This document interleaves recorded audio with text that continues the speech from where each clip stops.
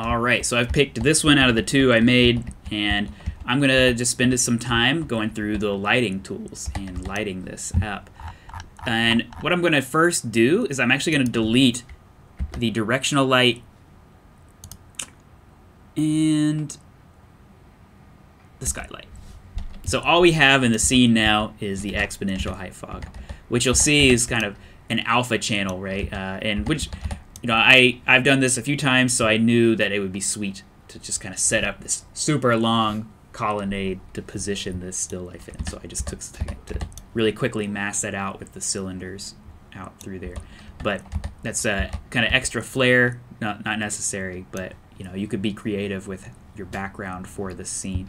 What you can kind of see though is it's really subtly showcasing the edges of the geometry, but this will become much more obvious what's on the table once we just start populating it with some lights.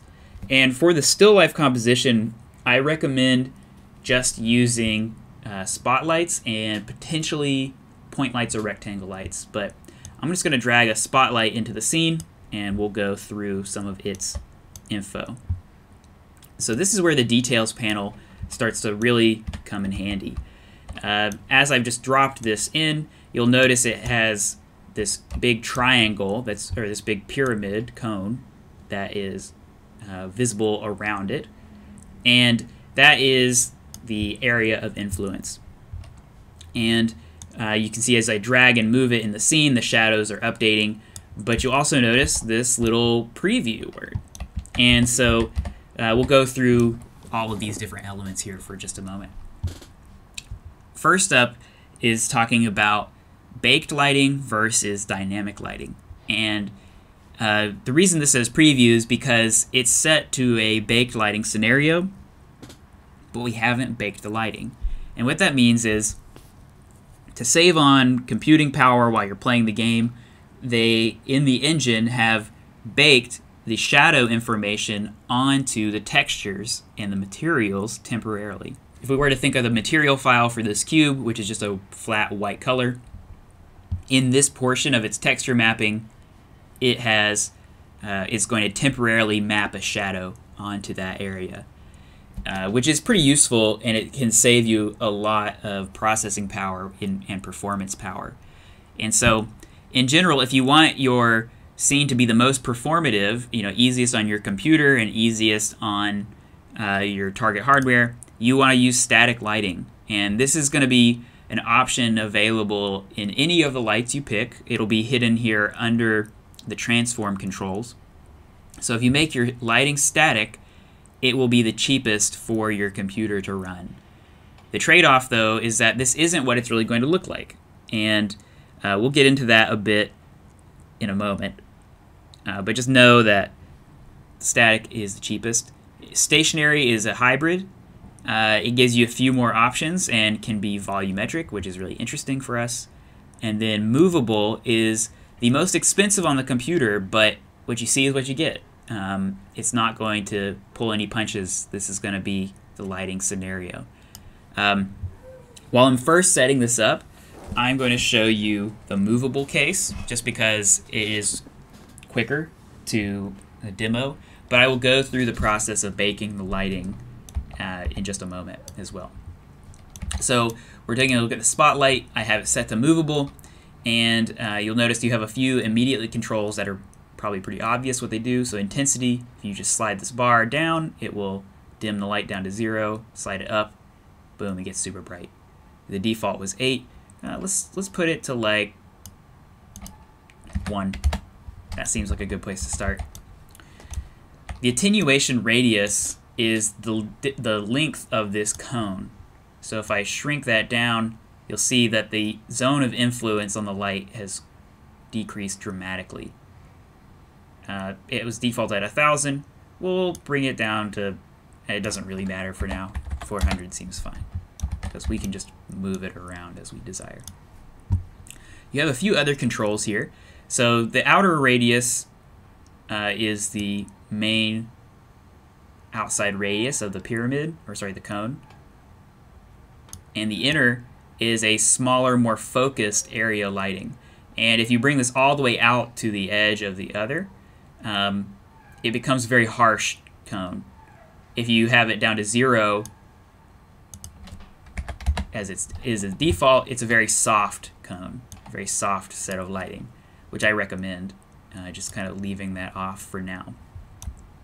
Another really interesting factor here is the source radius, though. So to get a more clear example of this, I'm going to move the light over. We're going to make some really dramatic shadows. I'm just going to move it down. I'm just going to use the rotate to rotate this into place, just to make some nice long shadows on these geometries, and to make it very obvious what's happening. So if I change the source radius, you'll notice that there's this circle that appears around the spotlight that is growing, and as it grows, the shadowing softens.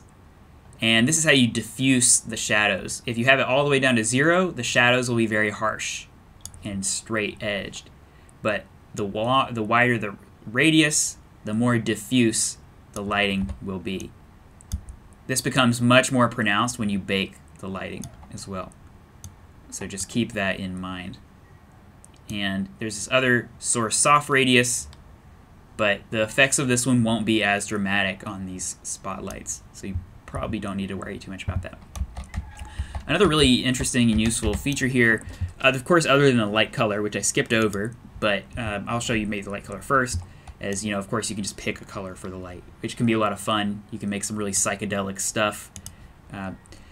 To reset any of these values in Unreal, you can just click this little yellow arrow, and it actually will just reset it to its default, which is pretty handy. So you can go crazy, try out like some teal, blue, and then reset it.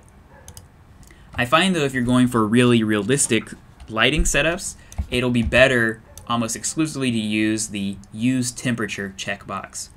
So I'm going to check it, and then if I pull it down, it will warm the scene, and if I bring it up, it will cool the scene.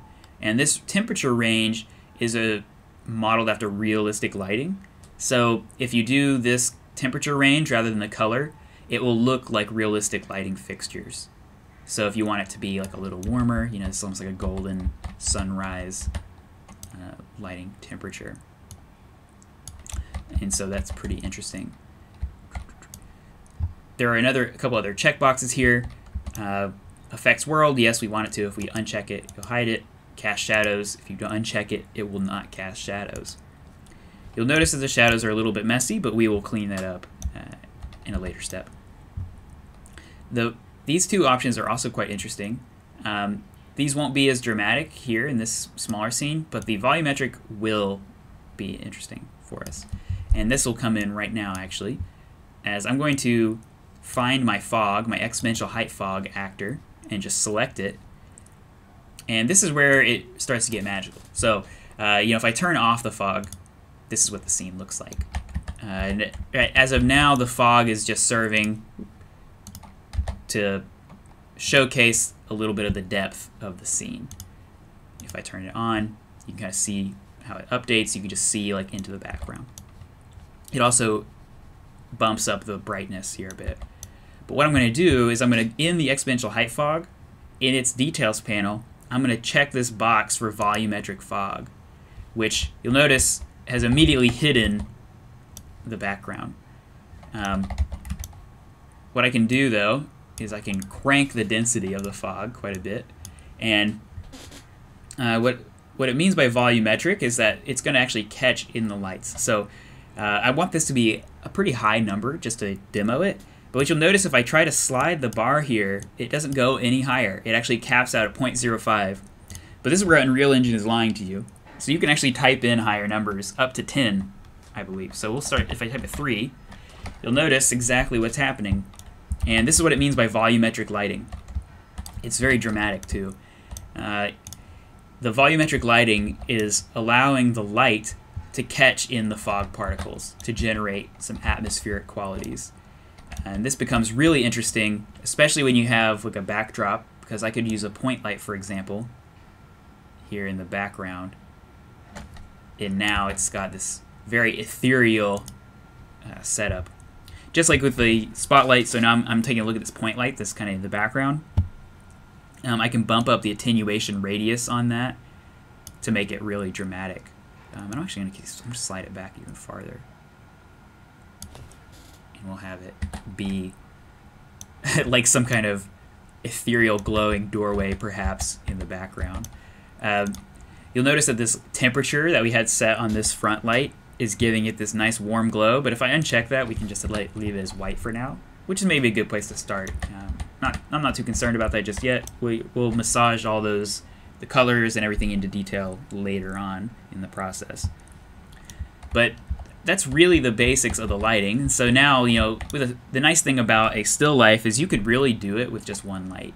I think, though, in this case, it'll be a little bit better if we spend some time to massage it into place and get the shadows in a good kind of position. I'm already thinking, maybe where the camera is going to be set up here. Maybe an angle. I like the kind of low still lifes that are almost orthogonal. They're like near orthographic, or like a 1-point perspective. So I'm actually thinking maybe somewhere over here is where we'll have the camera eventually. So maybe what I'll do is I'm just going to pull the light back up and just kind of get it into a nice position here. I'll want to hide the source off camera so we don't have to worry about that. But now that this is set up, you'll notice that these shadows are kind of choppy. And actually, maybe I should go ahead and just go through fixing that. So, to do so, you're going to want to edit the specific properties of this light even farther by going to another hidden menu, which is here, under Show Advanced. You'll need to tweak this again probably after you add in real assets and materials and things, but in general, to tweak the shadow banding like this, you're going to mess with the shadow bias. You'll see what that does as I slide the bar, and the shadow slope bias. So by sliding both of these all the way up, I have smoothed out the shadow banding. Some other things you might try will be more specific to kind of close-up lights, and you may notice that these shadows still aren't perfect on these, so we can even try something called contact shadows, which in this case it's not really doing what we want, so we won't mess with that maybe. And part of this is actually due to the low resolution of this default cube, so we don't need to worry about that too much. That will be made clear as we add in real materials. For now, this kind of setup is fine.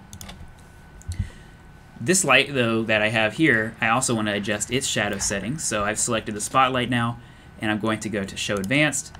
And in a similar way, now what I'm concerned with is this little bit here. Like, it's just, the shadow is not connected to the object, and so it looks kind of odd, where the shadow is more intense away from it than close up. So again, I'm gonna just kind of play with the shadow bias settings, and that actually did it. That pretty much fixed it up for us. So I just pulled the shadow bias of that spotlight in. So this is again the movable lighting setup, and what you see is what you get. So if we were to use this as our base, we rendered this out. What we see is what we get. I'm actually noticing too that since I'm like thinking this is probably going to be where the camera might be, I'm going to start massaging the geometry around even more. This is where the movable lighting is really handy, because as I move them, the shadows will just update live for me. Again, this is a little bit more processing intensive, but the trade-off is that you don't have to worry about the shadows not looking like this in the end, because this is exactly what they will be. So I'm just playing around with like different moments. I'm like kind of concerned thinking about these moments of contrast that are popping through, so maybe I'll hide that one by just pulling that geometry in. Here I have just a little bit of this surface illuminated, so I'll maybe drag it out here so I can see this full band on that edge. And really, you're just thinking compositionally around this scene. Similarly, like, I have all of these little spheres. I'm just going to hold Shift and select them, all these assets here. And I'm just going to like rotate this whole so that they're facing this camera better than I'm starting to imagine. So this is looking pretty nice. And I would actually go ahead and set up a camera here that we will deal with later. But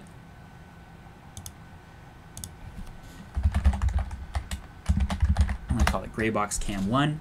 And I'm just going to hit Save All. And this is going to save my level and my camera and all this good stuff. But now what I'm going to do is I'm actually going to go over to a different level and show the baked lighting scenario and how that's different. Okay, so I'm here in my second scene. I'm just going to drag a point light in. I'm not going to spend as long, perhaps, lighting this one just to demonstrate the baking process, though. And just know that the baking process, you'll have to do it a few times. You'll have to do it in the gray boxing phase, and then you'll have to do it again in the after you've added your objects and materials. And just know that the shadow quality in your gray boxing phase probably won't be very good because of these cubes that we're using. The shadow map resolution will be rather low. So don't worry about that. That's totally fine. But you'll see that when you're not using movable lights, that the lighting needs to be rebuilt. Error will be always present in your corner here. And this lighting setup isn't even that bad, honestly. That looks kind of nice.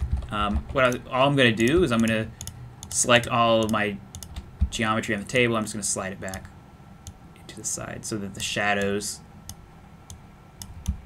are all contained on the table. I'm going to move the light up a bit as well so that this shadow stays on the table as well. Alright, so that looks pretty nice. I will drag in a skylight so we can have some of the shadows illuminated on this face as well. But this is a very dramatic lighting setup. And to bake the lighting, all we do initially is you go up to where it says Build at the top. You grab this pull down menu. And what you're going to want to do is, if you're just testing it, you'll do a preview bake. But since this is a pretty simple scene, I know that this is the lighting setup I want. I'm going to go to production. And this is important because the shadows will not look as good if you bake at a lower quality. And I can show you exactly what I mean. So I'll bake it first at medium quality. So what I did is I went to Build, Lighting Quality, Medium, and I'm going to bake it at medium. And then I'm just going to hit this button here that says Build Lighting Only. This is in place of rendering, and again, this is the trade-off where it will save you time in the scene afterwards, but up front it has to go through this process of pre-rendering the shadows onto the meshes. So I said it's a medium quality. The scene is very small, and you'll notice that it's already done. It's also the very messy shadows, and again, part of this is because the shadows are being mapped onto these geometries that I've stretched out, and so they are not going to look very good for us. It does give you, though, a really quick and dirty preview of what the shadowing might start to look like. So this is just the medium quality, so what I'm going to do now is I'm going to swap up to production quality, and I'm going to build it again. And again, the shadows won't be perfect, but for now that's okay. Before we go on, or like before we end today, you'll see how to fix that problem. But I'm just going to hit Build. This will take a little bit longer. Okay. And you'll notice, boom, it has gone in. Again, the shadow quality isn't great, and that's because of some things that are a bit out of our control. But so what I'll probably do for this one is I would lower that down. And if we want these shadows to be even higher resolution, a temporary fix that we can do for this gray boxing bit here is to, in the lighting details panel, you can override the light map resolution and put it up to something like 1024. And what that'll do is it'll make it so that the light map resolution is much, much higher. If we hit Build, we'll build it out again. So what I've done is I've decreased the potency of the lighting in the back, and then I have upped the light map resolution. And it's already taking much longer to build because the light map resolution is higher. But that's the two ways to do lighting. I'll go into more detail about the light baking again once we get into bringing in real assets.